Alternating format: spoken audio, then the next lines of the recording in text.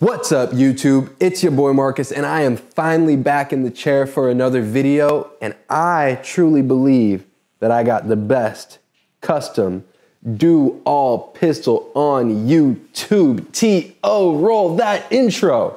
Marcus talks, Marcus talks, Marcus talks, Marcus talks. Okay, so for all you internet RSOs out there, we are dealing with an unloaded firearm. Empty mag, empty chamber. This is my very first custom pistol build. This is my Smith & Wesson M&P 2.0 compact. I'm not a gun expert. I don't know everything there is to know about firearms. I'm just an enthusiast. I love guns. Real strong supporter of the Second Amendment. I'm not police, military, none of that. Take everything I say with a grain of salt. These are the modifications that I've made to my pistol. This is what works for me. What works for me might not work for you, but I definitely encourage you, if you have rounds downrange with your stock gun, make some modifications to it. Have some fun with it, especially if you got other guns in the safe. The reason why I wanted to do this with my gun is because I got the Smith & Wesson Shield Plus, and that holds 13 rounds, so that's plenty comfortable for me for everyday carry. So if I'm gonna be carrying that more often than not, I might as well trick this bad boy out, right? To me, this is the best custom do-all pistol on YouTube because I got my integrated compensator up here, optic, flat face trigger, mag well, and then for home defense, 20 round mag. Oh yeah, I got a nice +6 base plate from Floyd's Custom Shop. They absolutely knocked these out of the park. Machining on these just as great as on their slide. For concealed carry, boom. Got the nice +2s from Floyd's Custom Shop. These stick out no further than your standard 15 round mags on the gun. So when you're concealing this, it conceals exactly the same as your 15 round mag straight out of the box. I got this right in an appendix holster. And yeah, this is all that's sticking out when you're concealing, so I ain't gotta worry about none of that. All right, so let's get into this Smith & Wesson M&P 2.0 compact. We're gonna start from the top down. We got the Holosun 508T. There's a really nice red dot from Holosun. This is basically a copy of their 507C, and they basically gave it a titanium housing, a flat top, solar panel up top. We got a side mounted battery right here.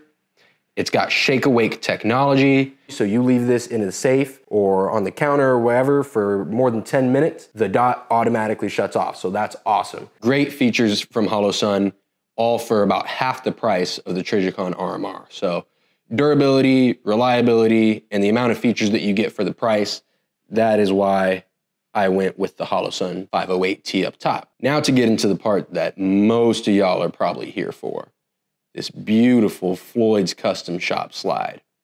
So these guys at Floyd's Custom Shop, they're out of Idaho.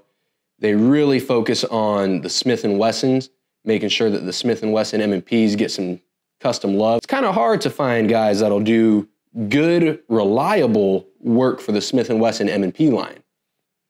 Floyd's Custom Shop is the only custom shop that I know of that is doing this detailed of work on the Smith & Wesson M&Ps that actually is function over form. Now don't get me wrong, this is sexy. This is a beautiful gun, but everything on here has a purpose. You got lightning cuts up here with some vents up top, some vents right here, and vents down here on the side. That's real good for press checks, and it also just lightens up that slide. I lost about 2.5 ounces doing all these slide cuts, barrel porting, slide cuts, windows, pockets, and I only added about an ounce, maybe a little bit over an ounce with the 508T. So overall, after all this work done to this gun, I'm still lighter than I was in stock configuration. Look at that porting up there. Let's get in on that. Beautiful, beautiful work by Floyd's Custom Shop. Like I said, these are the only guys that I know that are doing reliable work for the Smith & Wesson M&Ps. You got some nice pockets right there. Nice tasteful Floyd's Custom Shop logo. I am not a fan of big, bulky, obnoxious logos. See, like you can't even see that from back here. They straightened up the back serrations, and if you could see, they get deeper as you go back on the slide. So they start out pretty passive, and the further you get back, they get real aggressive all the way to that last one. It's got a real nice ledge back there. And you know, I was a fan of the stock serrations on the back, but if you can make them a little bit deeper, then I don't see a problem with that at all. So big shout out to Floyd's Custom Shop on this slide. They absolutely knocked this out of the park. I sent this out to them at the same time as I ordered a couple custom holsters from Legacy Firearms Co. And the slide beat the holsters by about 2 weeks. I got the slide back in almost exactly 4 weeks. Took almost exactly a month to get this back. And for me, that's amazing turnaround time, because you got guys with custom slide work that are going out 3-4 months. So the fact that Floyd's Custom Shop turned this around in a month and did that detailed of work, you gotta give them credit for that. They also ran my my gun through Cerakote. This is a sniper gray Cerakote. I told them that I wanted a contrast between the slide and the frame, but I didn't want the slide to be like a battleship gray, nothing too bright and obnoxious. I wanted a nice seamless transition from the slide to the frame, and they suggested sniper gray.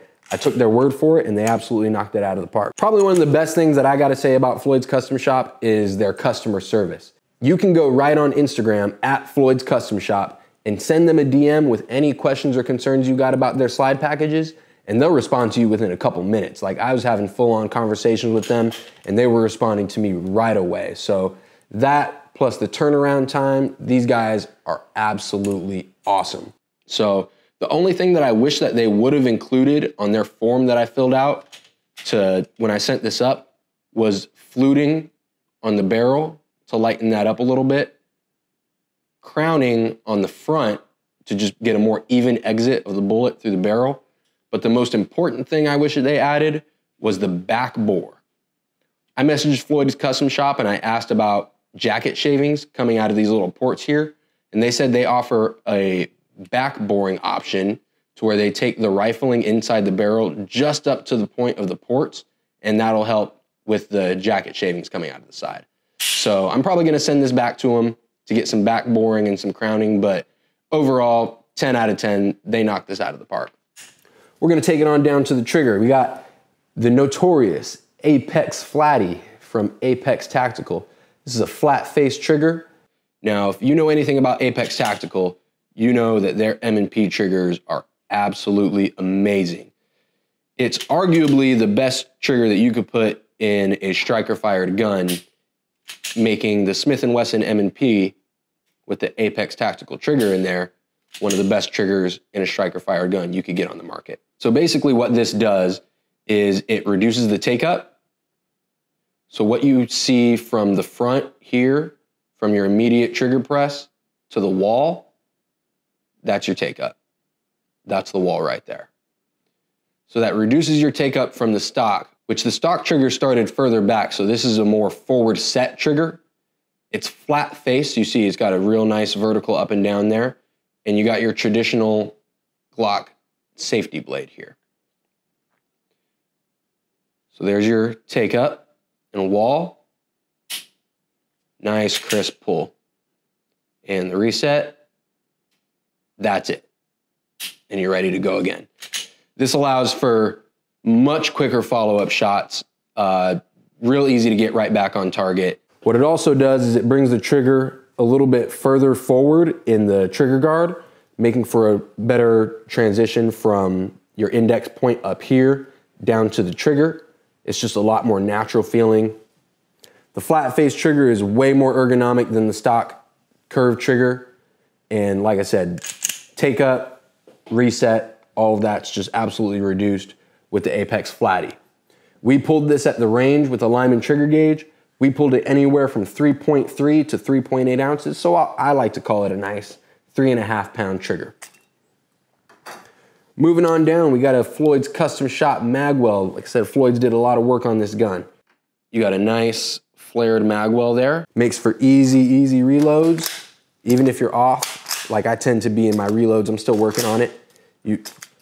Nice flush fit every single time. But probably my favorite thing that this magwell does is it has this little pinky rest right here.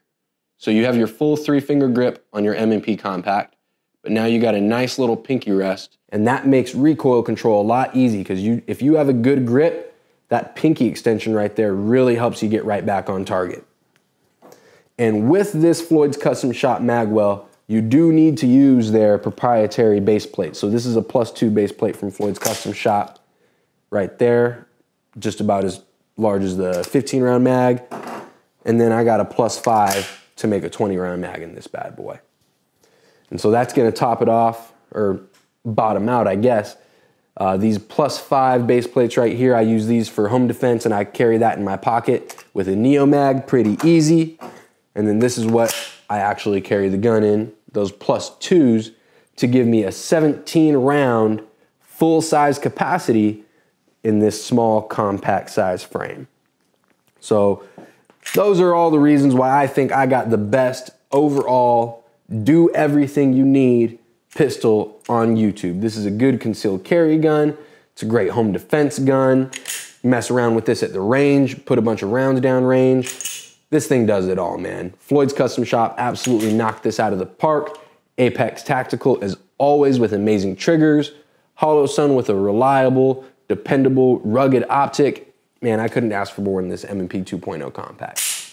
We are gonna take this bad boy up to the range St. Louis West, and we're gonna get with a couple of my coworkers and managers. We're gonna shoot this side by side with some compensated pistols, get some of my coworkers' opinions, and we will wrap this one up. All right, let's head to the range. What's up, y'all? We are in Baldwin, Missouri. I want to welcome you guys to the range.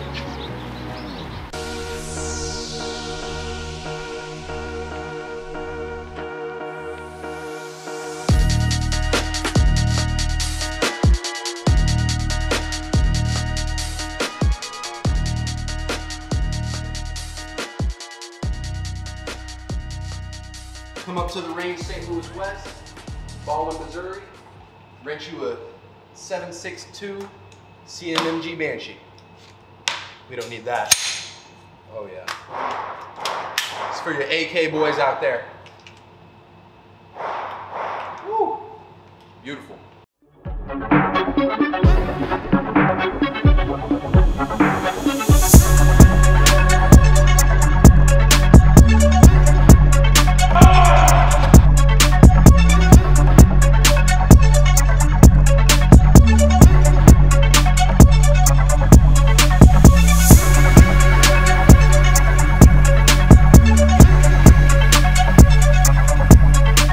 All right, Jack, tell them what you got.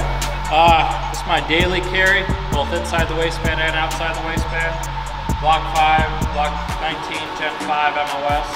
Running the Surefire 600 Ultra on there. Hollow Sun 509T red dot with the CPH Precision plate on there. Definitely the way to go. And then the last cherry on top is the Tagworks extended raised mag release. If you're a modern Glock shooter, get this slide release. It's the way to go. 100%. All set in the Blackhawk Armor War holster. It's old school, but it works just fine for me.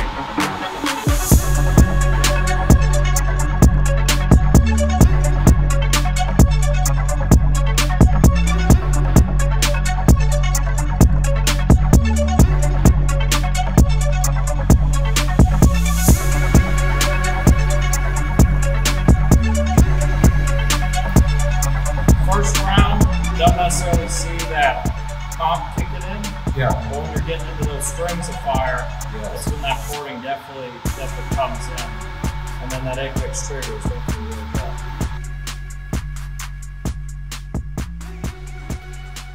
All right, we are back from our range session, and I hope that you guys had a good time with us up at the range St. Louis West. I've only been working there for a couple months, but I am enjoying the hell out of my time there. I hope you guys like the facility. I hope you guys like the range. We are gonna wrap this one up here. Once again, this is my custom Smith & Wesson M&P 2.0 compact with love from Floyd's Custom Shop. Man, that is a mouthful. If you made it all the way this far, please drop a like on the video. It lets me know that you like this kind of content. You want me to keep doing more. and go ahead and share it with a friend. You got someone that has an M&P, you got anybody that's into custom guns like this, go ahead and hit that share button, share it with a friend, put it on your timeline. Let me know that you liked it, and we'll see you in the next one. We talking about all of it. We talking about politics. We cranking the volume on all these albums, then we can talk about the outcome. Live on Marcus Talks. Marcus Talks. Marcus Talks. Marcus Talks.